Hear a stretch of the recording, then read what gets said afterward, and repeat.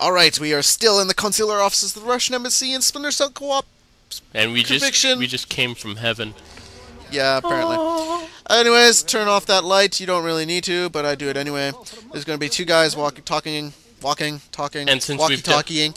Since we've done this before, we're just gonna wait. And the annoyances of guns.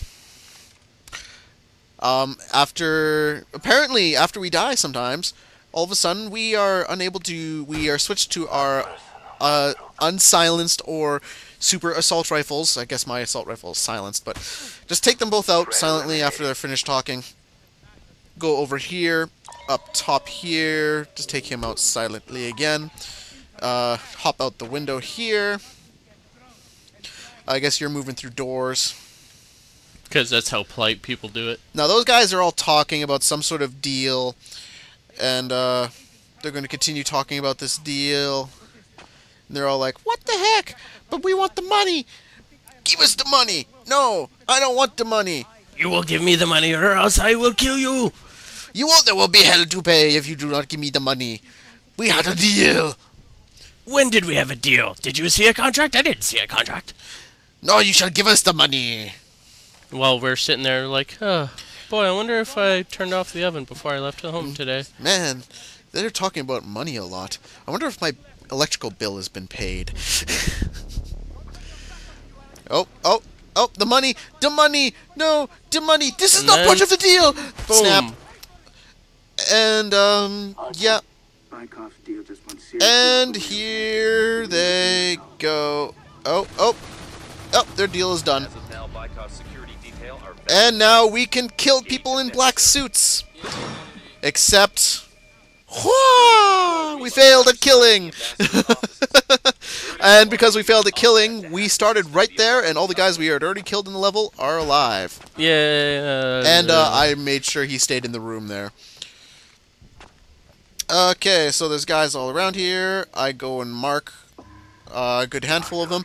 You should make note there is a guy in the top right of my screen, right there, behind that pole. There's probably going to be a guy standing there.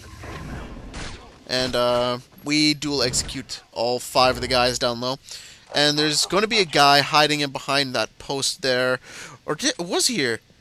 He sometimes isn't there. He's up there. I think this is the one time where he wasn't there at first. Yeah, well, no, not there at first. There he is. There he is. And what do we do? And then I think you yoink him. Because I told you to yoink him for the... When's the best time for a vacation? The fall! Oh! I thought it would be the summer or the winter. Dude, the summer you stay and, do yard work, and winter, yeah, winter's probably good too, but you start at the fall and you go into winter. In Canada, at least, you just go away from the snow on vacation. Yeah. Oh yeah, you open the door instead of turning off the lights. No, that is a fault of the arrow system. It works, but it doesn't work at the same time. Oh god, they need to increase the size of certain things, like the size of targeting areas on certain objects. Like most of the time you will jump over a ledge rather than do the thing you'll want to actually do, which is a little bit more specific than just jumping over a ledge. Anyways, mission. 21 meters in front of me there is a computer terminal which we need to hack. This part of the mission we are going to watch Devin almost get caught by a camera. And then I hate cameras, so I just And you still got caught by the camera, but you killed it.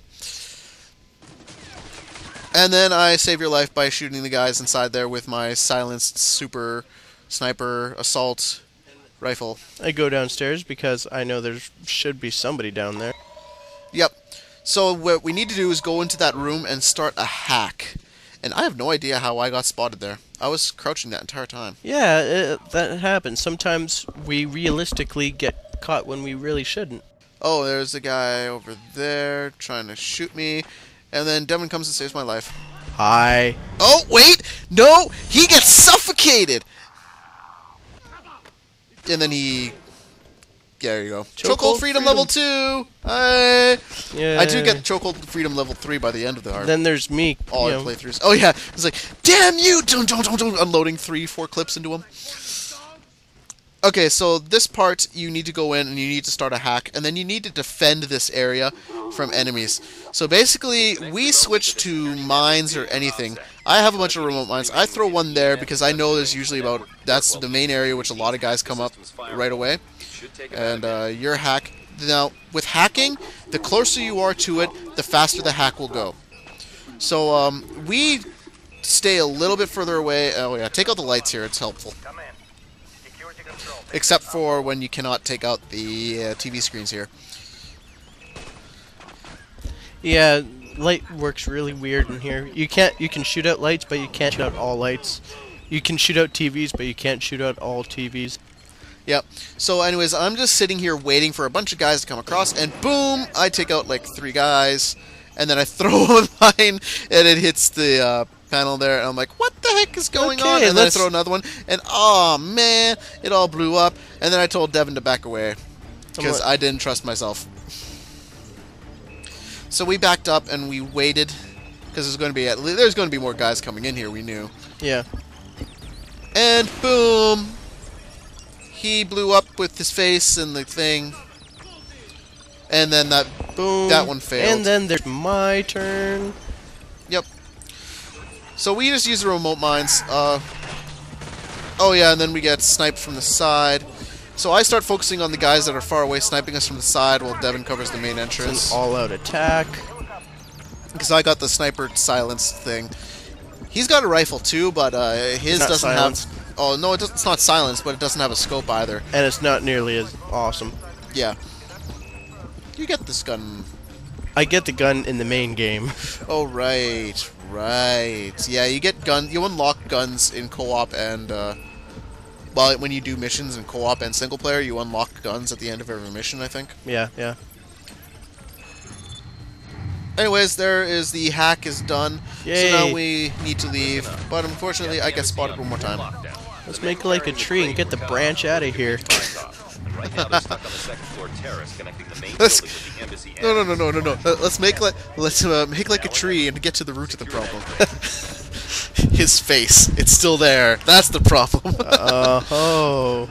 I know, that was poor. That was horrible. Oh yeah, I flashbang him, and then I snipe him in the face, or in the back of the head, I guess. It works. Anyways, I don't know where you go. Where do you go? I don't remember. Is that a door? Yeah. I didn't know there was a door there.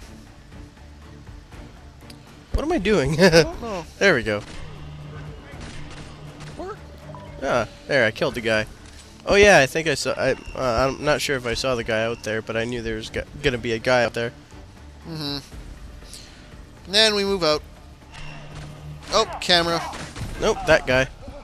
Oh, you are downed. And then I pop him in the face, and I go and revive you.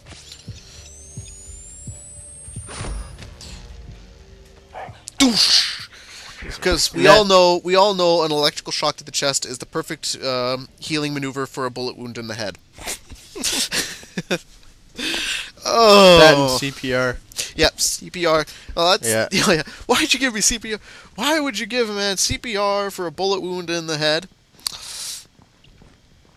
Alright, and like now... a good idea at the time. Now we are... at the next part of the level. The actual next level. Not actually just still in the... We're done the consular offices. Alright! Oh yeah, and then you're like, oh, where are you? Where are you? Where are you? And I'm like, over here. And then it's, oh, over there. Like, oh, well, okay. Anyways, see you guys next time!